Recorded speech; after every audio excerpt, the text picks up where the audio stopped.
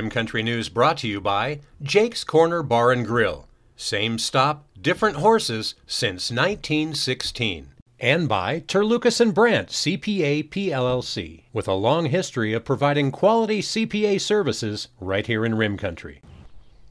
On this Tuesday, January 25th, for Tano TV, KRIM Radio News, and Global Trails Media, I'm Randy Roberson with your Rim Country News headlines.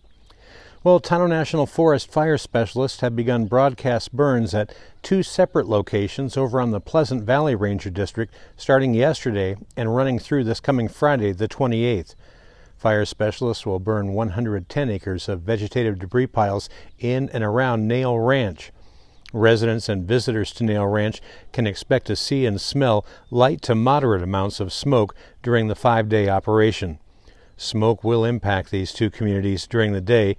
During the evening, smoke will affect Frog Pond and Nail Ranch, as well as the Q Ranch, that due to cold, inert winter air. Now, to minimize the impacts of smoke from each operation, fire specialists say that they will terminate ignitions by 3 p.m. each afternoon. Light to moderate smoke may linger near both operations through January 30th. The Forest Service says they'll post signs along roads that'll be affected by smoke. Officials urge motorists to use extreme caution while driving in these areas and to slow down for the safety of firefighters and the public. Now, the Forest Service conducts these prescribed burns to reduce the buildup of hazardous fuels loads such as leaf litter, grasses, and shrubs to prevent the risk of catastrophic wildfire. Additionally, these burns restore natural ecological systems and landscapes, and they also develop and foster sustainable forest conditions in wildlife habitat and watersheds. For more information on these or other burns, you can contact the Payson Ranger District Office at 928-474-7900. And in other news from around where you live, the Maricopa County Department of Transportation will be conducting a test of their new high-friction surface treatment on the Bush Highway from mile marker 31 to mile marker 32 starting tomorrow, Wednesday the 26th, from 8 a.m. until noon.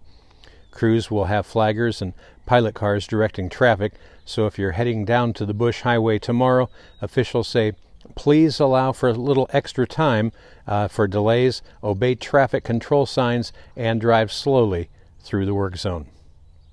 And finally, did you know a thing called oyster shell is harming aspen trees up on top of the rim?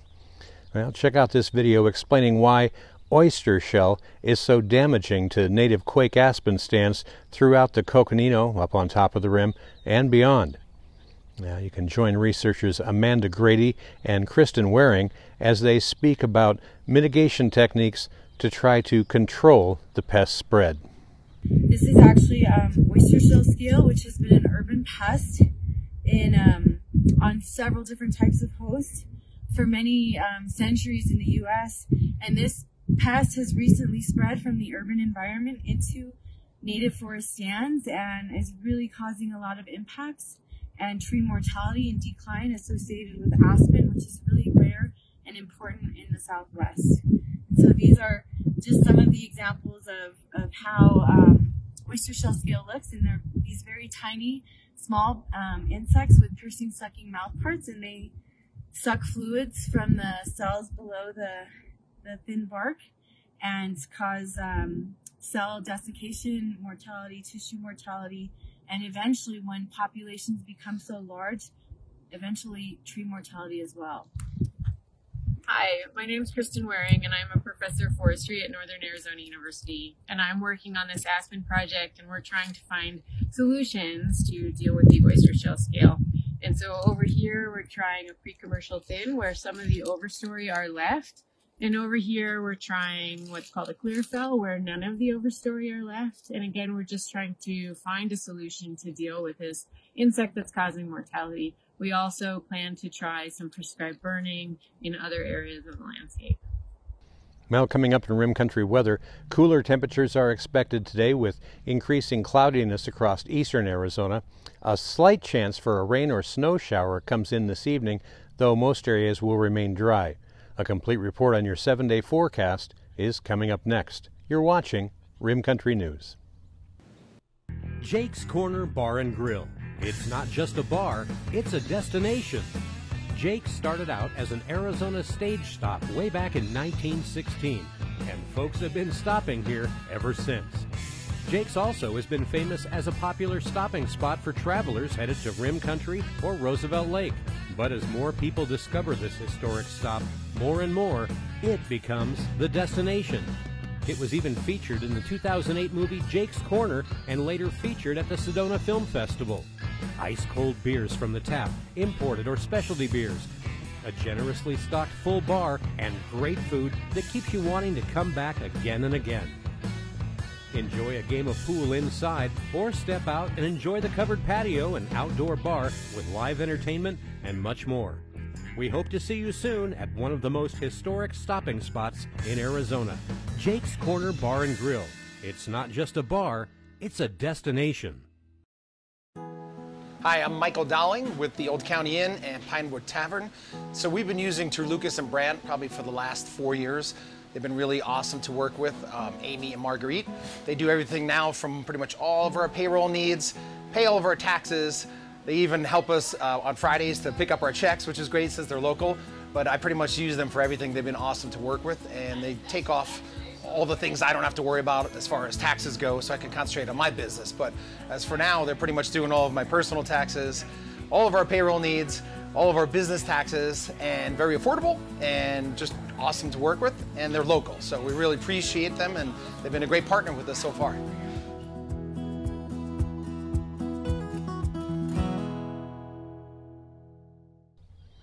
Well, taking a look now at your Rim Country 7-day weather forecast, an upper-level trough starts to dig down across the southwestern U.S. this afternoon.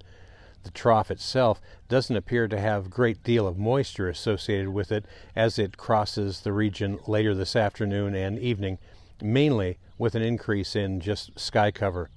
However, model guidance is indicating that there is still the potential for some light snowfall across up on top of the Mogollon Rim and over to the northeast, including portions of the White Mountains. So they've bumped up the possibilities up in those locations in the forecast to a little bit better reflect the chance for some snow or rain. Additionally, gradient tightens up and the winds are going to be increasing out of the northwest with gusts around 20 to 25 miles an hour behind the departing trough. We're going to see clearing skies and a slight cooling of temperatures. Now, another system is going to be crossing the region, and that comes in on Thursday, but it looks to be centered more to the northeast of our forecast area. So this should keep any potential showers in our region, should keep them out of our region, that is. But again, the gradient will tighten up and winds will increase as a result, becoming quite breezy. Ridging starts to increase on Friday through Saturday, but may be short-lived as another system moves in from the west. Models are still pretty much all over the place with the timing of any systems for the start of the next work week, but the trends continue to show that there may be a slight shift in the current weather pattern. We'll just have to keep an eye on it as it gets a little closer. Well, meanwhile, highs and lows around Rim Country today, they should be looking something like this. Up in Payson today, you can expect beautiful sunny skies with a few light breezes. That'll be coming in mainly this afternoon, and a high warming up to near 53 degrees. Tonight, no real chance for rain in Payson, but it will be mostly clear with a low down around 27. Up on top of the rim at Forest Lakes, a little different up there today. It'll be sunny and a bit breezy with winds gusting to 18 miles an hour, and the high up on top of the rim today should be right around 45 degrees. Now tonight, there's that 30% chance for showers up on top of the rim, and that should come mainly before 11 p.m. It'll be partly cloudy with a low around 18 degrees, and with west winds picking up 7 to 11 miles an hour, becoming north after midnight. Those winds could gust as high as 16 miles an hour, and with those really low temps, it's going to bring the wind chill factor way down there. New snow accumulations of less than a half inch are possible. Down south here in Tonto Basin, where I come to you from today, well, it's going to be a beautiful sunny day with a high up near 63 degrees, and tonight it'll be mostly clear with a low down around 35. And that's what's happening around Rim Country. For Tonto TV, K-Rim Radio News, and Global Trails Media, I'm Randy Roberson. Make it a terrific Tuesday.